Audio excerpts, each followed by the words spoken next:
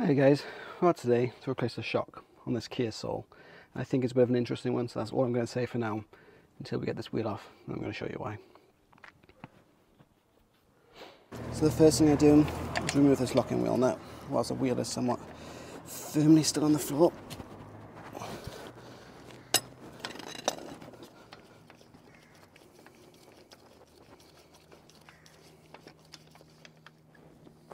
Now with that out, we can get the jack out and secure that firmly on an axle stand, getting the wheel off the rest of the way.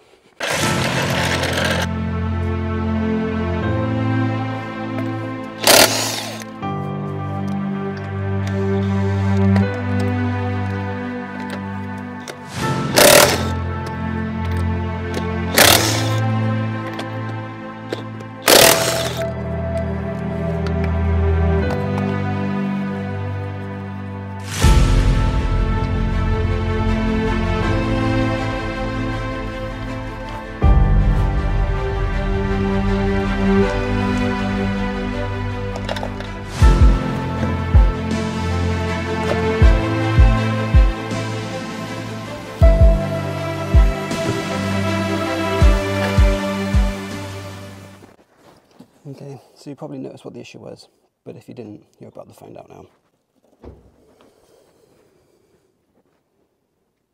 That is rotted away and snapped off.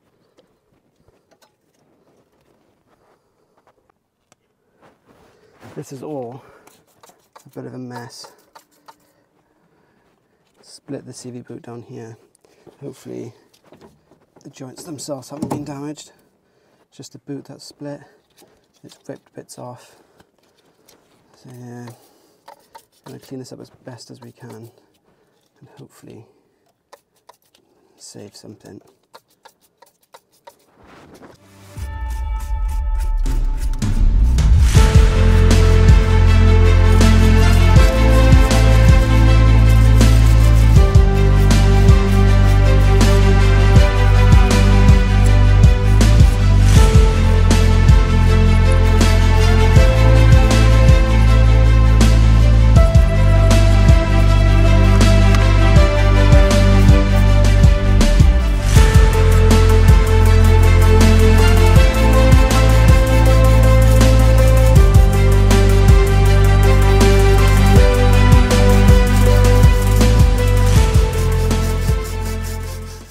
Cleaned up, we're going to start off by removing the drop link, basically because then technically we can remove the whole shock. We have to take the shock mounts off of the hub, but yeah, let's just start with that drop link.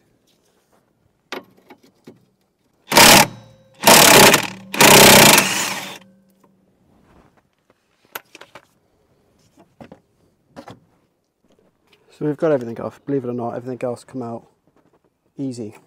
Like, nothing was stripped, nothing rounded, nothing was seized. It all just come off, which is surprising. But I am concerned about this joint because all the rest that's in it.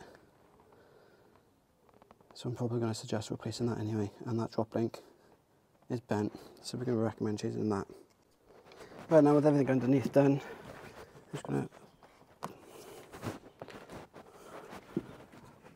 pop this off, this little cover here. We're going to screwdriver pop that off. Right, so we'll pop this off. Use this with the top nut there. Take out 17. Whiz it out.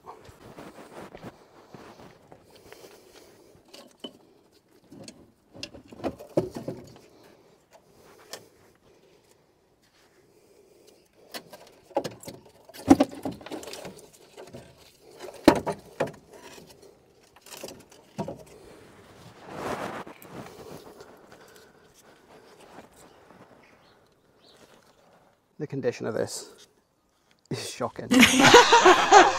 Right, now we've got the shock out, stripped it down, compressor spring, took the spring off, give everything that would be reinstalling on the car a lick of rust-proof paint, and we've reassembled that shock assembly.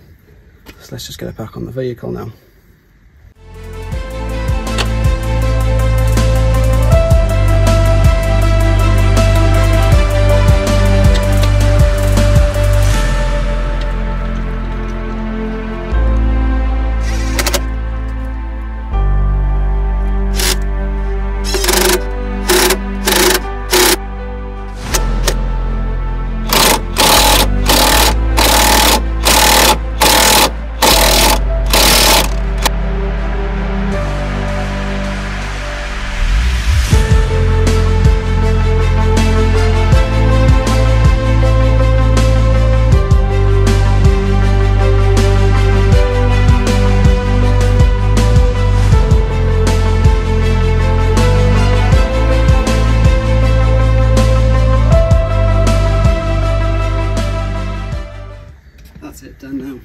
previously, we are going to be looking at replacing that drive shaft. I know somebody would say, well, you just replace the joint, but the inner joint popped out as well. Don't know how old the shaft is, and I don't want to replace the joint just to have to replace the inner joint in 6 months time anyway. So we will replace the shaft completely, so I know that's perfect. We will be replacing the drop link, and then just take it from there. There's a couple of issues with it. It's an older vehicle, you can see it's been used off-road or something like that, and it hasn't been kept in the best of nick, so just take it as it comes.